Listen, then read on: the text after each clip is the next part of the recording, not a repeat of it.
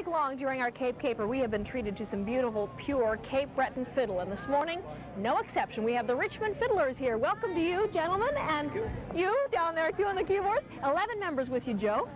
Today, yes, yeah. But whoever shows up on a particular day, that's our group. Well, it sounds... We're pretty loose-knit, and we have sometimes more accompanists than violinists, but we go with whoever we have. That's the way to go. Now, listen, I was looking at some veteran musicians, I would say, and I was trying to figure out how many collective years of musical experience do you gentlemen have?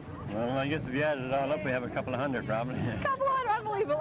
Okay, what's the song you're going to play for us today? We're going to play three jigs, three Cape Breton jigs in the key of G. All right, with the Richmond Fiddlers on Breakfast Television.